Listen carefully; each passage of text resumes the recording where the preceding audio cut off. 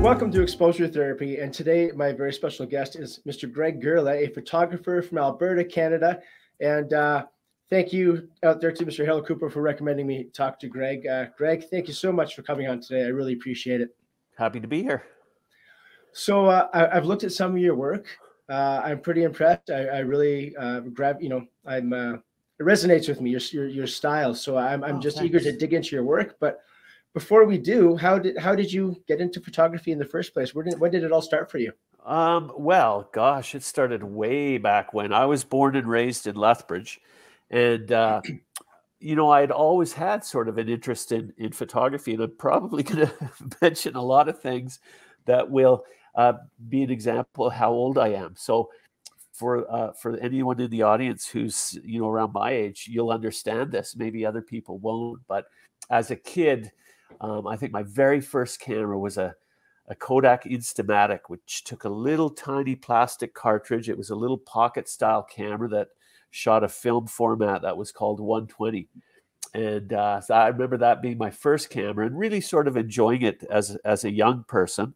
And then I remember this would have been when I was in junior high, which is really when I got bit by the bug. And in junior high, so grade 7, we had a shop class, and the shop class had different units. So you did a unit where you built a lawnmower engine, and you turned wood on a lathe. And one of the units was photography, where they gave you a Pentax K1000 and a roll of black and white film, and you went out and you shot the roll, and then you processed it and made prints.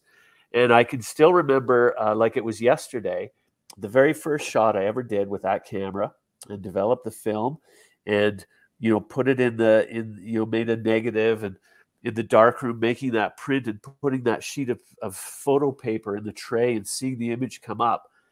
And that was it for me. I was bit, and have been doing it ever since. So yeah, it was a really great introduction, and just something that attached to me right off the bat. What's your favorite part of that process? Like I got into photography when it was digital cameras, so I never went through learning the film and the process. But a lot of people that shot film say that ritual is almost like a ritual for them, that the darkroom element. So what part of the process is your favorite? Yeah, I mean, it's really funny, and I really feel lucky that I've sort of had the instruction that started analog, doing film and developing in the darkroom, and then throughout the years transitioned to digital. And I know that there are, even back in the day when, darkroom was all there were people that just didn't like it. They hated the darkroom. They hated working in the darkroom. And it was kind of the opposite for me. And I think, what it was just that kind of a Zen sort of a space. So you imagine you go in, and of course it's dark. The lights are off. You might have a red safe light. And you typically would have water running, and it's quiet, and there's no phones or anything. So it was really kind of this refuge for me. And, lately with, analog starting to make a bit of a comeback, there's opportunity now to shoot film again, and to either, set up a temporary darkroom in your bathroom or your basement or whatever. And I still find that it's a very relaxing, Zen, peaceful place for me. So I really enjoy the darkroom. Yeah, it is like the process of taking your photos can be a meditation and a ritual, but then also the development process can be, I can exactly see that, like more so than just sitting on a computer and, clicking and sliding and stuff. Like it's a very physically involved. Yeah. And I mean, even, going back even further, the process of photographing using a film camera is so different than digital, where, you can't see what you've got. There's no screen on the back of the camera. And it may be hours or days before the film is processed to reassure you that you've actually got the photo that you wanted to get. And I think what's great about that is it forces you to be present with what you're doing. And that's something that I've always, even in lately, having been a teacher, telling my students who are still or who have only shot digital, that being present with what you're doing is still really, really important. And it's a challenge to do that digitally. Digital is great. I mean, everything's right there at your fingertips. It's immediate. So there's that benefit. But there's also, the trap that you can shoot without being present with what you're doing. And film forces you to kind of, be aware of, be conscious of what you're doing at the time. Because if you mess something up, you don't know till it's all done and finished. Is there a setup, either film or digital, that you find yourself most at home with? Like in terms of yeah. So like, not, I don't mean just film versus digital, but yeah. Is there like a body and a lens, something that is just like the Greg Gerla setup? Well, I think I would have to say sort of my go-to lens, if we talk gear, both digital and film, is a medium zoom lens that might go from 28 millimeter to 70 or 80. That's the lens I use most often. It's because it does have that bit of range that gives you a lot of latitude in what you shoot. Quite often, and I have in my kit now a standard lens, a 50 millimeter, if we're talking a 35 millimeter camera. So that the thing about the 50 millimeter, sometimes referred to as a normal lens. And the reason is because the focal length of that lens is the same as what the human eye is. So what you're seeing through the camera is how you see biologically and how the viewers who look at the images will see. So that's often a really great lens to go with too. But yeah, my go-to is the 2880. Amazing. What did you start off shooting? Like, what really pulled you in? Well, if we go back to that unit in junior high school in grade 7, and I still remember this, out in the back of the school was these set long row of bike racks where students used to park their bikes, and they would put the front wheel in, and they parked in from two sides. And I remember taking this shot where, and this probably other people have done a shot like this, where I get looking down that line of bicycles where they're sort of, it almost looks like two armies that are coming together. Okay. And that was my shot. And, again, from there, it just, it was really, and to this day, anything that catches my attention. And it could be the way light's hitting something. It could be the shape of something. It could be something that's funny, or something that might be, a way of seeing something that isn't typical of seeing. And if you look on my Instagram feed, you'll see I take pictures of everything, from, lost mittens in the grass to whatever it is. And it can be anything. And I usually don't go out searching for a specific thing, but just let something affect me. When you're up there and you're seeing something and having that camera at the ready to catch it, like once you get there, how do you compose that shot in your mind's eye? Well, quite often, what happens now, and again, probably because it's been something I've been doing so long, it's sort of second nature to me. And again, I often relate how to learn sort of the technical elements of photography. It's like learning a language. And so if you equate that to learning how to read something, first thing we do is we learn the letters, and then we learn what each letter sounds like. And then we put the letters together and we sound out the word, and then we sound out sentences. And so as a young person learning, you're almost more focused on what the words say and what the sounds do rather than what the story is. And it's sort of the same for photography. And I think starting out, it's really easy to be preoccupied with those technical aspects. But as you do it more, you get used to it more. Just like when you read now, you're not sounding out each letter of each word. You're just reading, and you're getting what the story is telling you. And for me, photography is like that. So to start, I was completely, consumed with the technical stuff. And the more you did it, the more it became sort of second nature. And there are times now, and I love when this happens, when I'll be out and something will catch my attention and I'll take a photo, and then I go back after and I spend more time with the photo, and I see things that, that are those great ways of composing something or great ways to light something that wasn't, it was almost unconscious or subconscious. And I just love going back and going, yeah, that's a story. That's not sounding out words. This photograph is the story. And that's always a fun thing for me to have happen. That's a really good analogy.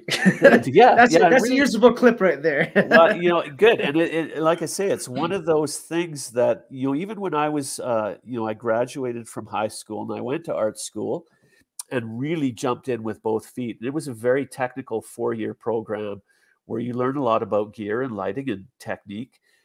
And there were times when you would find your creativity would get overrun by the other side of your brain, which is focused on all the technical side of things.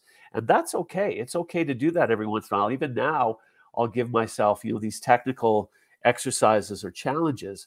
But it's really important as a photographer to, at some point, let the equipment take second stage.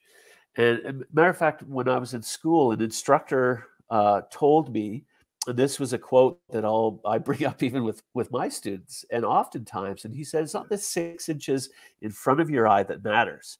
It's the 6 inches behind your eye that matters. And I think this is really applicable even today when we've got so much technology at our fingertips, whether it's these great phone cameras or high megapixel digital cameras. I mean, there's so much technology out there. But again, they're all just tools. And when you put less attention onto those things and more attention onto what it is you want to say in the photo, I always find the photos are stronger. They're more appealing. Philosophical question for you. Okay. When you're talking about the kind of 6 inches behind your head there, Yeah. or behind your eye rather. Yeah. How do you feel or think photographers will fare as we move into this uncharted territory with AI generated images? How important is the human element? And like, how do you think this is going to kind of all even out in the wash at the end? Well, that's a great question. And I know AI was really interesting. And matter of fact, I tried it out where you submit a bunch of headshots and you let the machine recreate you as a cartoon character or hero figure. And I remember I did one and I posted it. And one of my friends who follows me is an illustrator, and he responded with a rolled eye emoji because I can see how it can be kind of frustrating for these digital artists, illustrators who've gone and taken so much time and effort to be able to create something. And here's a computer program that does it at the blink of an eye. And I always equate that, well, not always, but as I was thinking about that, I thought about Photoshop. And, when Photoshop came out, it was difficult for a lot of photographers because suddenly it made a lot of process really easy and at a lot more people's fingertips. And that's okay. I think it's a great thing. Same with, the cameras that are in our phones now are so good that anybody has that technology at their fingertips. But that's just part of the equation. You can have all that technology and it's still so important. It's crucial to tie it to something else. So with AI, just like with Photoshop, there was, I think when it first came out, everybody was doing all these crazy effects and this massive manipulation.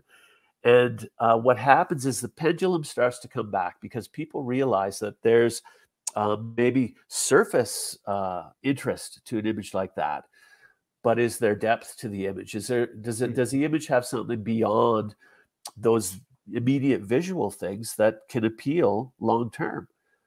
And again, you think about storytelling and how storytelling is so important, and it's really what we're about creatively, whether it's writing or painting or taking photographs. We're telling stories. Thousands of years ago, people sat around a campfire and that's what they did. They told stories. And the fact that that way of giving a message is still with us tells us how important the story component is to how we express ourselves. And a photo is no different. It has to have in my opinion, it has to have a depth to it. It has to have something else that will keep engaging the viewer beyond just that split second. Awesome. You submitted a bunch of images for this episode to chat about, and they do look like they have some great stories. And it was funny when we were ordering them out, the one that I picked to go first was also the one that you picked to go first. So I'm going to bring this one up. Yes, this is a photo that I did, and it's a very early photograph. I took this when I was in grade 11. So again, let's age myself. That would have been about 1980, 1981.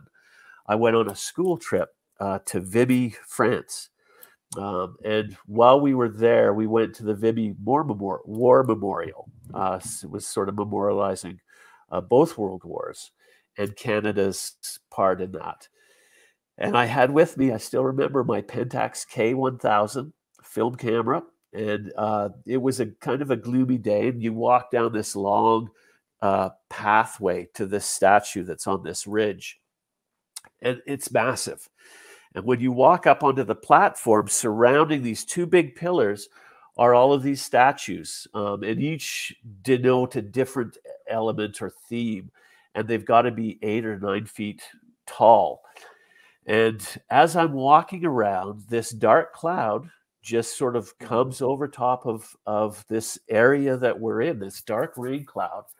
And there had been a bit of rain, so you see the marble is kind of shiny, and the figure in this case symbolizes defeat. The figure's holding a dagger, and her head is down, and she's shrouded. And at that same time, this dark cloud just comes over the entire memorial, and it became for me a wonderful shot because of those elements. And to this day, it's still one of my favorite pictures that I've ever done, and it was one of the first. I have that in common with you with a couple of the ones from my early days before I knew anything about anything. And I don't know if I just got lucky or if there was an intuitive know of this isn't the image. Yeah. But yeah, there's some of those from back in the day that certainly have that personal value. Right. Yeah. So that was that shot for me, and still to this day I have a copy of it hanging in my house here. Oh, amazing! It's a beautiful image. I really like that. Thank you. Thanks. You said some commercial images, so you have I don't know. Some photographers, maybe they have their camera with them everywhere they go. Some they stays in the case till they go to whatever job the thing is. And we all kind of are different, different people. Yep. But I guess what's your balance between personal work and paid work, commercial work? Yeah, this is a great question. It sort of tracks along with my career trajectory, if you will. So again, a bit of history. When I graduated high school, I came up to Calgary and ended up going to, at that time, called the Alberta College of Art. Now it's the Alberta University of the Arts. And I took the photo program there, and it was a 4-year program. Graduated, assisted for about 1.5 years or so, and then started my own commercial studio. And at that time, that would have been early 1990. Things were great. And I was in the big city, and business was good, and shooting quite a bit. And it was a thrill. And it was a thrill, from day one in what I shot. And didn't, at that time, it often didn't matter what the budget was or what the subject was. There was nothing better than seeing the image that you did up on a billboard or in the pages of a magazine. That was what was gratifying, was being published and being hired and being paid to do something that you liked.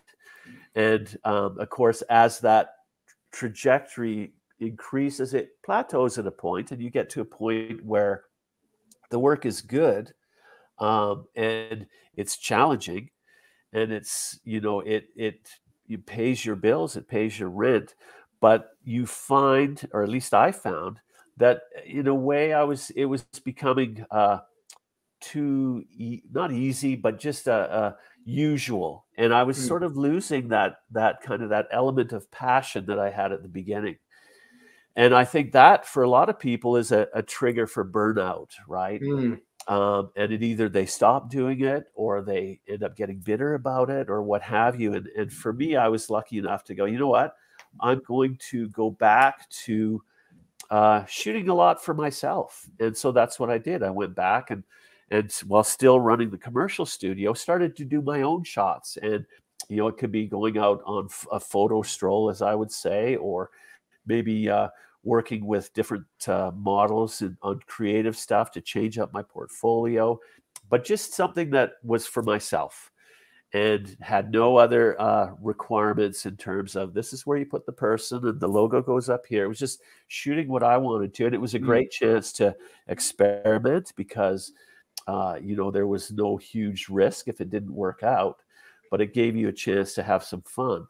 And so for me, you know, getting up to that point when I was in the, you know, that apex, that career was moving upward, I didn't take pictures unless I was hired to do. And I was happy to take them when I was hired to do them.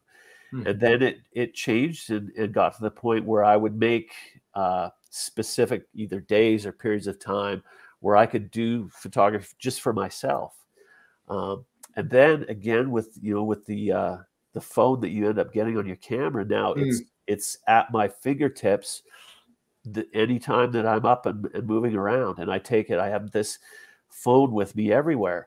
And what happens with the phone is, you know, you're there, you can see some, you get great pictures, but it also helps to be a lead to what might be further projects. Or, you know, you see something, maybe it's a subject or a type of light that you go, wow, that's really great. I want to play around more with that. So then you can go get your other equipment if you want to shoot, you know, digital or what have you, and you know, play with it a bit more. So I went from not, you know, taking my camera with me unless I was working to having a camera with me all the time. Yeah. And I like it better this way. I like having the camera with me all the time. Yeah. Sure. Yeah. Today's episode is brought to you by Prairie View Photo Tours. Prairie View Photo Tours invites photographers of all levels to book their all-inclusive, authentic Alberta adventure at pvphototours.com. As you talk about that, the commercial work, I was just thinking, you know, you said your work being up there on billboards. Yeah. And like, if you're a celebrity, like I'll pick on Brad Pitt, for example. If you're Brad Pitt, you're on a billboard. Well, that's Brad Pitt. And everywhere you go, hey, there's Brad Pitt. But you feel like you're in on a little inside secret, you know, like you get that your works, you're like, hey, that's my commercial work up there, but nobody knows who you are. It's like a little, you know, little secret pleasure. Absolutely. Yeah, absolutely. There's just something about it. And you know, my parents had always been really supportive of what I wanted to do growing up. But I remember my dad, when I went to art school, you know, asking the question, well, what, you know, how is this going to be a job? How are you going to do this? How's it going to pay? You know, all those really practical questions. And I really had a difficult time telling him why this was a real career. And it wasn't until I had done a job, I think it was for a magazine out of Toronto, a business magazine, where I got to do the photographs for an article and taking it to him and saying, look, this is what I did. And there's my name in the little gutter of the magazine. And I think it was at that point where he went, oh yeah, okay, this is a viable thing. And, you know, one of the things about, and again, generally speaking, I think artists have this really ironic mix of needing to show what we do, to exhibit our work, photos, paintings, music, but also being so emotional about it that, you know, it's basically our hearts on our sleeve. So it's this very vulnerable point of, you know, taking a risk to putting out there, but not being able to help ourselves because we want to show people what we do.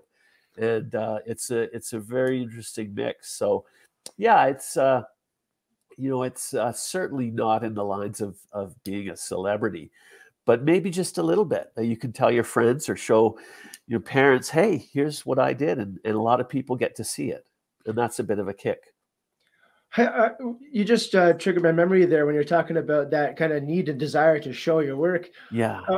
What are your feelings on the whole Vivian Maier kind of collection? Oh, I love that story. Yeah. And I remember somebody sending me the clip to one of the original news segments that it started on. And this is, of course, this is a few years ago.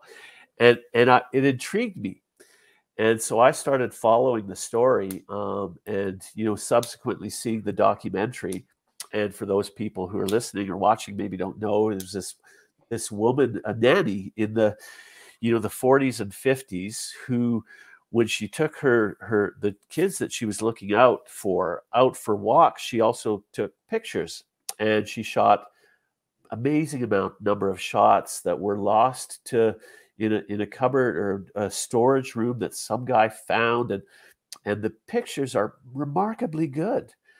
And so him trying to piece together who did these photographs and what was the story. The story was that she did this and nobody ever saw them, and there were boxes full of rolls of film that she had taken that had never even been developed. And matter of fact, I think there's a documentary out.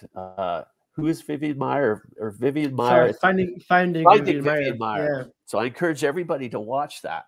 But remarkable. And again, it's the you know, a really interesting story. And here was this woman who, it was almost an extension of who she was, but nobody knew, and she obviously didn't care if anybody knew. And yeah, that's a great story. I love it. And you're right. Like I saw her work and fell in love with it. One of my favorite photographers of all time, still to this day. Agreed. Yeah, and she, you know, yes, she was a nanny, or yes, she was, but she was a better photographer. But everyone mostly knew her as being a nanny, and it's so great that her work was rediscovered and given the attention that I think it deserves. Yeah, awesome. All right, so I'm going to just bring up some of your commercial work here, and I'd love to hear some of the stories behind some of these, because these are great. Yes, this is a work from a couple years ago for the Alberta Teachers Association, and it was the ad agency was TAG here in Calgary, and we went up to Edmonton where they were doing a TV commercial and had wanted a still component of the work done as well. And again, this is sort of a situation where, you know, a lot of times either the campaign suffers or the photograph suffers. Maybe it's a minimal part of the shot or what have you. But I really liked this whole project because it was the strength was on the photo, had so much to do with the entire campaign. And so we went up there, we photographed probably, I don't know, it was maybe 8 or 10 young people for these. And these were models. These were just kids that they brought in. And it was a great campaign. I really enjoyed it. So this was one of my favorites for sure. Who came up with the concept for this campaign? Is it your concept, or did they say, here's the idea and you're just the shooter? Yes. Yeah. And that, you know, this is a good question because, you know, there's this sort of, I don't know, blending of creativity, both from the ad agency and also the photographer. And in this case, the tagline, the face of education, the campaign idea, the concept was all done by the art director, the creative director at the ad agency. And then I was able to come in and you know, do the photographic portion. Now, of course, there's still a lot required from the photographer, even if you're not a part of the creative campaign, in how to support that campaign with the imagery. And so, you know, a lot of discussion prior to, you know, actually shooting and how we wanted to do it and how we wanted to photograph it. And you know, key component here is, of course, that, you know, the story that's coming from the kids' expressions. Yeah. And, you know, as skillful as the creative is on the tagline and the composition and the layout and everything, without a great face, it wouldn't be as strong as it could be. And that's where the responsibility of the photographer comes in. So I'm proud of this because I think all of those elements work together to make quite a good campaign, I thought. Now, I know you just said like you weren't responsible for the creative aspect of this in terms of like the whole story and everything, but in black and white, my question is do you gravitate more towards the black and white or to color? I think it really depends specifically on the shot, but generally speaking, I think black and white tends to grab people's attention more. And the reason I think that is because every day we see everything in color. It's how we live our lives. Biologically, our eyes are built to record color. So when we see something that typically we would view in color, but it's not color, it tends to grab our attention a little bit more. Photographically speaking, when you take the color out of an image, it has to sit and function on light, composition, those sorts of things. The color can't carry the shot. And so I find too with black and white that sometimes it forces you to be a little bit more disciplined in paying attention to those crucial sort of foundation elements of a good photograph. So yeah, I've always been drawn to black and white, a good black and white. Yeah. Yeah, absolutely. Like that's just, I'm attracted to contrast. So black and white is like the most pure form of that. Absolutely. Yeah, absolutely. Awesome. But there is some amazing color shots you sent me. Sure. This is definitely one of them. I love this. I love this because having dabbled in various types of photography, for me, the most challenging type of photography is product photography. Oh, yes. Super detailed.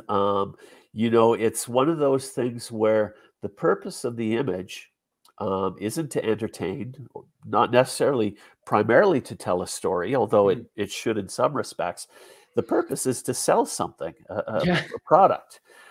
So how do you make a photograph that's going to sell that image? And, this was a good shot because, of course, it's a ice cold bottle of Perrier. So you've got the ice and you've got that citrus element in there.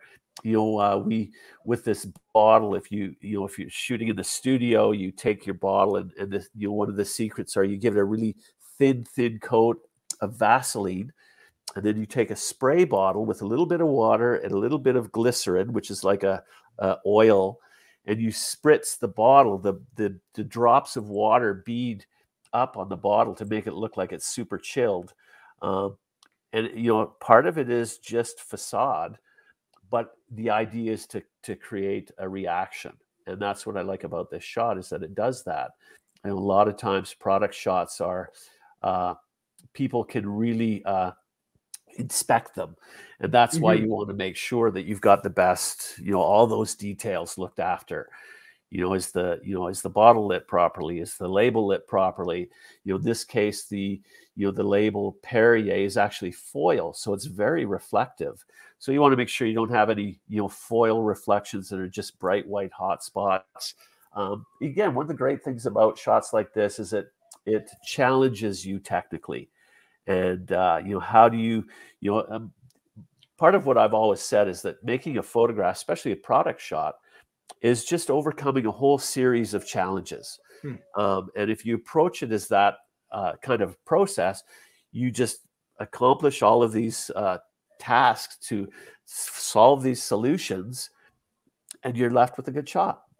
And a great shot that's, conveys its message quickly and effectively in terms of advertising. Well, that's a win-win.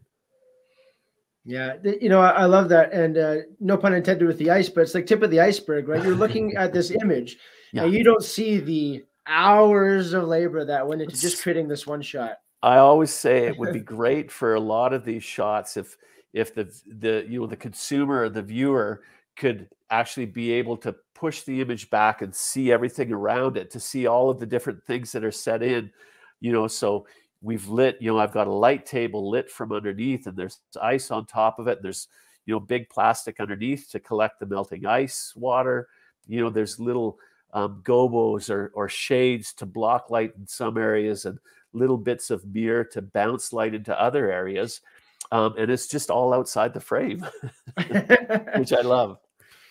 There's when I first started with photography, of course, I went to YouTube to learn a lot of everything. Yeah. And the one channel I watched was Carl Taylor Photography, and he does a really good job of like showing you kind of the behind the scenes in the studio of doing these product shots and how he got them. And it just blows my mind the setup. So much work goes into product photography. It's crazy. It's great. And it's sort of, I've in the past have shot both tabletop product stuff like this and also, person, fashion, or corporate work. And they're just both such different processes. The tabletop product is very methodical and minuscule, and you're working with little bits and pieces here and there, and you're taking your time to do it. And working with people is quite a bit different. It's very off the cuff, and you're trying to capture a moment that's very, perhaps unrehearsed, and two very different processes, but both equally enjoyable for me. Awesome. Yeah, a lot of product, like a lot of construction goes on, right? Like it's true.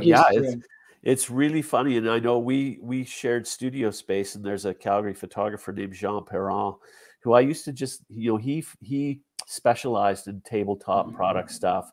And I could just, if I wasn't busy, I could just sit in the studio and watch him work, because the way he put things together was amazing. He was, I always tell my students, you're majoring in photography, but you're minoring in engineering.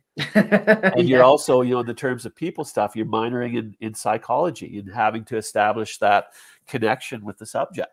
So it's it's kind of all over the place, which is great. Keeps it interesting. Amazing.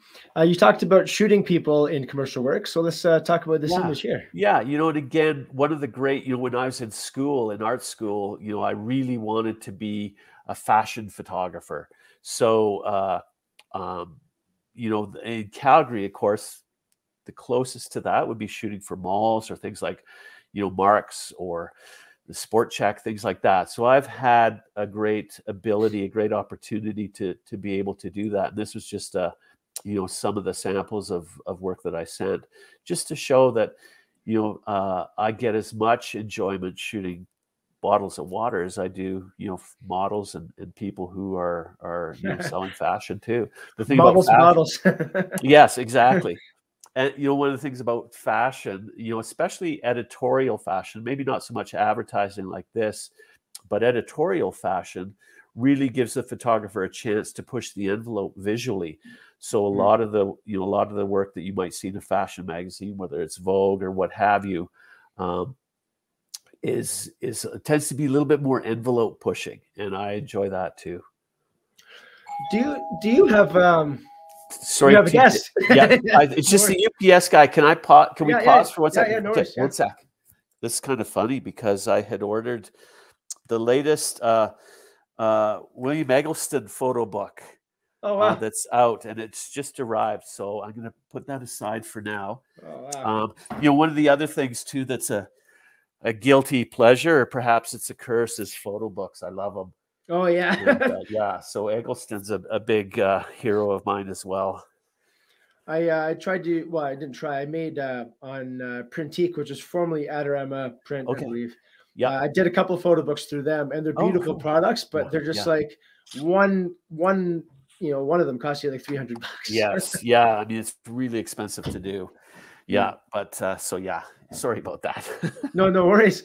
We've talked a little bit so far from, carrying your cell phone with you everywhere as a camera to like the bits and bobs that you're trying to work on a product shoot. Yeah. So it's from like minimalist to minimally involved, I guess, to like a lot of construction and creation and a lot of moving parts to a photo. So where in that spectrum do you find yourself most enjoying it? Probably just taking the photo. There are those components, and whether it's personal work or commercial work, you have pre-production, planning stages, idea stages, then you have the execution of the photograph, and then any sort of post-production, Photoshop and what have you. And I have to say, for me, the most enjoyable part is the actual taking of the photo. And I'm chuckling because I always, I'll do pictures, I go on a trip with meet a friend and we do pictures or whatever. And then the pictures come home and they go on my hard drive and my friend's like, where are the pictures? Like, I haven't seen them. And that's oftentimes for me, without deadlines, is once the excitement of taking the shot for me is done. Yeah. I'm like, okay, let's take a different shot rather than going and doing all the, you know, the post-production.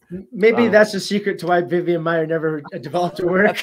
Oh, yes, it could be very true. Yeah, that could be very true. Awesome. I'm going to skip ahead to your commercial work here. Sure. To some of your more personal work. Yeah. And I love these images that you sent. So let's look at these. Thanks. Okay, so yeah, there's a couple of shots that I did that are of clouds, and for me, I also am a huge fan of a photographer from the early 1900s named Alfred Stieglitz, and Stieglitz, quite renowned and respected, and he did a whole series of photographs, body of work called the Equivalent series, and they were pictures of clouds. The reason he called them equivalent is because his desire, he said, was to give the viewer of the photograph this equivalent experience that he had taking the photograph. And I thought that's such a great thing where you're trying to take the viewer and make them a part of the taking of the photograph. Say, here's what I felt when I shot it, and I want you to feel that as well. And so clouds are great because they're always there. They're always changing, and you basically just have to look up. And it's, again, a great way, even personally, to challenge your ability to compose, to challenge your ability to see, you know, what is this little bit of white up in the sky, and is it photographable, and how can I photograph it? And if it says something to me, how can I make it say something to a viewer? So I have, you know, these sort of ongoing projects that just carry on, and the equivalent, my equivalent, are these. And again, you know, I always title them in homage to Stieglitz because, you know, I just really admired that he would do something that seems so simple, but can be so complex, and I love that. This one has a lot of personality, I think. Yeah. You know, and it's great. And I think it's great living in, you know, southern Alberta, where, you know, our skies are amazing. I mean, maybe not today, it's kind of socked in, but we get some beautiful skies and some beautiful clouds that are changing all the time. That's never gets old for me. Yeah, absolutely no joke. In all seriousness, I have traveled all over the world. I have never seen a sky, a sunset, a sunrise as beautiful as I have in Alberta. Every day is a gift to these guys. Yeah, totally agree with you. Yeah. Awesome. So there's a photo down here, and I don't know if this is taken in Alberta or not. This looks like no. it's, yeah. So like this is, you know, one of the things that, you know, again, that I've always been interested in is travel, and I think that it. You know, photography lends itself well to somebody who likes to travel, because it's the nice thing about traveling is it brings you out of what you're used to, especially visually. So you're in a new place with new things, and you see things in a fresh eye, if you will. And one of my favorite spots to travel has been Cuba.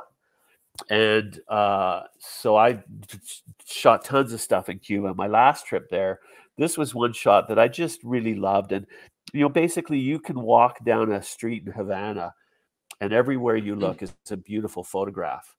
And sometimes you're pleasantly surprised. And as I was walking down the street, there's this little sort of alleyway, you know, and you poke your head in, and here was this great little yellow car with this red shroud partially covering it, but this little red tail light sticking out.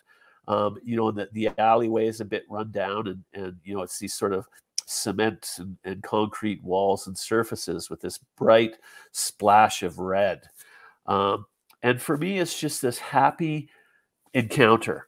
You know, you have to be looking, you have to be able to see things, but sometimes you're just given this gift. And I think I titled this photo Toro, you know, the bull, because it's like this bull going through the red cape. But yeah, just one of those shots that sort of says, you know, there's a great picture everywhere. If you look, I have a really good friend, somebody that I really look up to and is so talented as a photographer. His name's George Weber. And I've gone to a lot of his talks, and he does a lot of street photography. and photographing sort of marginalized people and what have you. And he always said, he always asks his subject when he meets them if he could take their picture, and sometimes they say no. And he always said, and I'll never forget this, he says, don't worry, because just walk around the corner and there's another photo waiting for you. And I love that, right? And so that's what this shot for me is. You're walking and you look to your left and boom, you're just struck with just this amazing visual. That's great. That's great. What was this shot with? This is shot with my iPhone. Nice. Yeah. And again, like I say, iPhones now have capability photographically of doing way more than even my very first digital SLR did. I think my first digital was a Nikon. It was 6.3 megapixel or something. And now the average, the phone that I have is not even the latest model, and it's, I think a 14 megapixel photo. But again, what this says is the great thing about this shot is what it's of. And I was lucky enough to have a tool with me, my camera, phone, that captured it in the way that I wanted to capture it. That's a really beautiful thing, that the art of photography is now accessible to everybody. Yes, I love that. There's people out there who will say, well, it cheapens photography and it makes it less important, and now anybody can be a photographer. And I think those are all, the fact that everybody can be a photographer is just a great thing. The important thing to remember is not every photograph is a great photograph, right? Mm-hmm. And, even there's still days I'll go out and you'll take a picture, you go, oh, didn't quite capture everything I needed it to, but I could try again. And I love, that's why I love Instagram. It's sort of this democratization of photography, and it sort of allows anybody to be able to try to communicate with somebody else with a photograph. And I think that's always a good thing. So I'm all for social media and iPhone cameras and all of that stuff. And like you said, not every photograph's a good photograph, but also just because everybody can be a photographer doesn't mean everybody will be. Right. Yeah, absolutely. And I mean, it gives opportunity maybe for people to discover that that's what they want to do without having to go to shop class and take a unit in photo. They can try with their phone, and if it's something they enjoy, holy smokes, well, there it is. You've got all you need. You've got the desire, you've got the camera, and you've got a place to exhibit. And I think those are all great. Yeah, absolutely. All right. So you sent some black and whites here that are beautiful. And I'm relatively new to Alberta. I've been here since 2021. Okay. And this past summer I got to travel all over the province. So it was almost 50,000 kilometers. Wow. And I got to see the south, the northeast, the west, and all the different types of topography here. Right. And one of the most cool things here is the coulees in the Badlands. And I'd love to take a look at these photos that you sent. Yeah, so these images are quite recent for me. And it was, I mentioned, I'd been born and raised in Lethbridge. And my mom and my sister had stayed down there, so I would go back quite often. And then in 2020, just sort of in the outset of COVID, my mom, she was getting up there in age and was starting to get a bit frail. So I was able to go back to Lethbridge and spend maybe, it was a couple of years at her house helping her. And it, for me, was really great because it was like an ability for me to revisit my childhood. And I remember as a little kid, maybe 7 or 8 years old, going down to the coulees, the river bottom, and running around and playing down there. And to be able to go back as an adult, probably older, well, definitely older than what my mom would have been when I was that age, going back and revisiting all of these places from my childhood. And I think it's sort of this full circle thing because, my mom was coming to the end of her life and I was revisiting, I guess, my life and the things that I'd seen. It was just really, really kind of emotional. Yeah. So was a gift.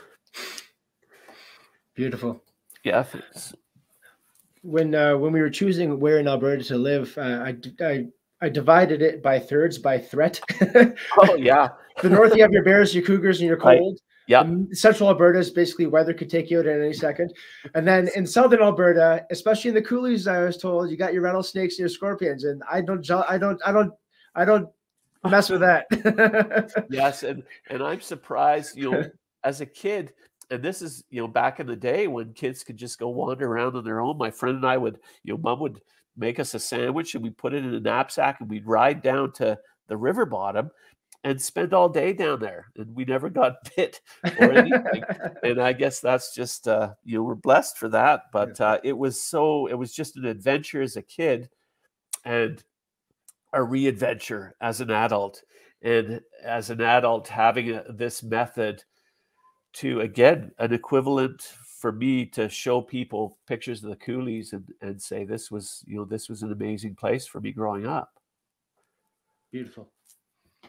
Awesome. And it's accompanied by this one here. Yes. Yeah. Same series, the summers I was there, I would just go down. And again, it was just a gift, because every day I would ride along, on my bike, I would ride along the same route. And every day it was different, same spot, but every day was different. And the sky and the weather, the light, just offered me something new every day, and it was just really wonderful. Awesome.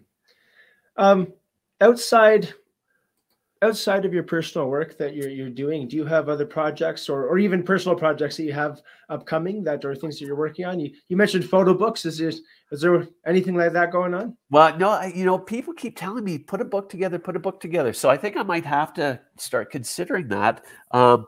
February has just passed us, and in Calgary, well, it's sort of hoping to be Alberta-wide now, is a thing called Exposure Photo Festival. And it's a month-long festival, primarily in Calgary, where a lot of galleries get together and will exhibit photography.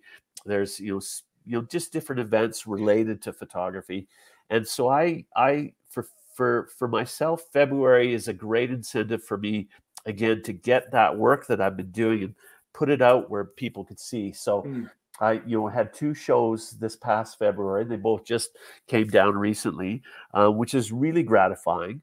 I'm, getting to the point now where I'm sort of, I don't know if I want to say semi-retired or I'm just kind of enjoying life more than running on the hamster wheel, but still have this great opportunity occasionally to shoot work for commercial work. So I'm just in the process of planning a project with Daughter Creative for Calgary, the Arts Commons up here. So I'm excited about that and really hoping that happens.